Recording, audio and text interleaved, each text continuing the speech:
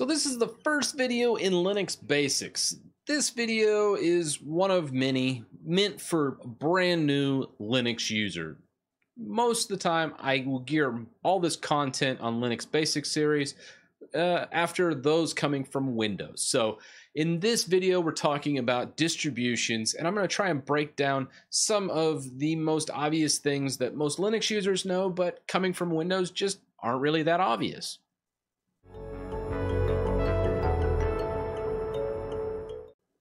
So with distributions, there's a ton of them. And when I say a ton, I do mean a lot. I've done many videos over distributions, but in this one, let's just talk about what that is.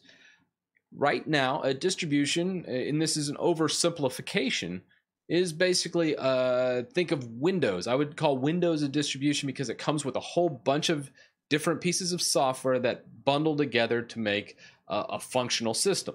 Well, much like that, Linux has its own set. However, Linux takes a different approach than the Windows counterpart.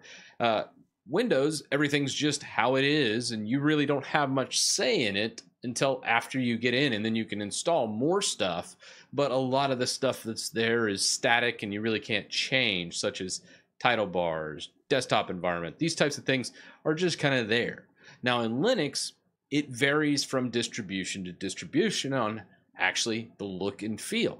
Now, most distributions for Windows users always recommend Linux Mint. That gives it more of that Windows-esque feel, and then also Pop! OS, which uses a whole different look and feel called GNOME or GNOME by some Linux vets. And this is a desktop environment, whereas Linux Mint uses Cinnamon. So Cinnamon emulates a lot of the Windows look and feel. So there's two different things here, but they both all in the end do the same thing because Linux is Linux, just like Windows is Windows. So with distributions, you get all these different flavors, and I would never say one's better than another. There's so many out there that everyone's always making top 5 distributions and which one to do which. And it really just depends on your needs, because depending on who you are, one distribution will probably end up being a better starting point than another. I always say they just simply don't matter once you learn Linux. And that's pretty much true. It's just a distribution's where you start, what all comes with it, what all settings are on it, those types of things. So let's break down the parts of a distribution really fast. I already kind of mentioned the look and feel, which is the desktop environment. Now, Pop! OS has GNOME or GNOME, and then also you have over on this side Linux Mint, which has Cinnamon, which is that Windows-esque kind of look and feel. And then you have a whole bunch of in-betweens. You have XFCE, which is more bare bones and out of the box is rather ugly, but with some customization you can get it to be very pretty, and I've done a video over that as well. And then my personal favorite desktop environment is KDE. I think it's even a better Windows look and feel and has even better customization options than most out there, especially coming from as a lifelong Windows user. It just feels more natural to me. But again, mileage will vary depending on the user. And then on the back end of things, there's a lot of other things that make up the distribution, but I'm not going to go into those too much. There's display renderers and then different bootloaders and those types of things. But for the most part, the bootloader is going to be something called Grub, and that's kind of like the boot manager in Windows. And then also there's display renderers that actually display the graphics, and you have a little bit of options in Linux over that. And usually that's between Xorg, and then you also have Wayland. Now, which one's better? Typically, I go Xorg is the proven one that most people use. Wayland's kind of like the new hotness on the market that's just not quite fully baked yet, but it's getting there. So what that means for you is most times this is already decided, especially in the distributions that you'll start with. Again, Linux Mint and Pop! OS pretty much use the Grub bootloader with Xorg as its default for the display rendering.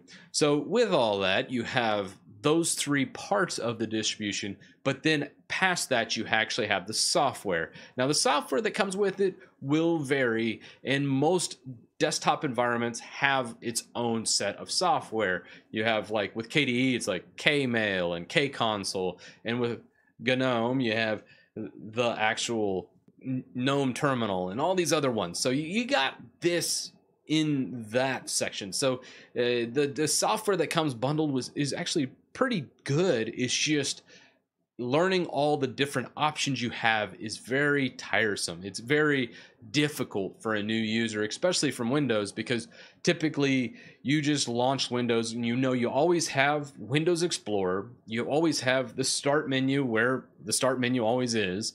You always have control panel in one spot. I know I can just hit the Windows key and R and pull up the run command and then just start going crazy. I know I can pull up Windows Firewall with wf.msc. All these things are standardized on Windows, where in Linux you have tons and tons of options. If you want different firewalls, you want all this, it's all completely different. And some Windows users are like, wait a second, on Windows I can just install another file manager. I'm like, yes, but that one Windows Explorer file manager is always underneath it. You never remove it. Windows just full of bloat, where Linux, you were literally making your own distribution or operating system per se. You get to choose all this. Now, if you install multiples, you can bloat up a Linux install just like you can bloat up a Windows install. The only difference is you have the choice to actually remove all of the junk or the things that are right there. Now, personally, I always recommend doing just a minimal install of your distribution and then choosing each software package. But out of the gate, it's really hard to know what's what. So that's why I do recommend Linux Mint and Pop! OS. But this is just kind of a beginning intro to distributions and just kind of get your feet wet. I don't want to overwhelm you with a whole bunch of technical jargon. I just want to give you an idea of what people mean when they say a Linux distribution. At the end of the day, there's a bunch of them and they all look different, but underneath it all, they all pretty much work the same. They just have different commands to interact with the different pieces in the system, and it's just learning that is the most difficult thing, and that's what we're going to do with this series in Linux Basics. So that is the intro to distributions. In the next video, I plan on going more into the actual look and feel, installing different desktop environments, and that way you can kind of see what the differences are. But with all that, let me know in the comments section, what would you like to see on the follow-up video? Again, this one was really meant for a beginner, someone that knows absolutely nothing about Linux and trying to explain some of these more complex terms. I know it's a very difficult thing to do, but one I'm going to keep striving for. So let me know how I did in the comments, and a big shout out to my patrons. Without you, I couldn't make videos like this one, and I'll see you in the next video.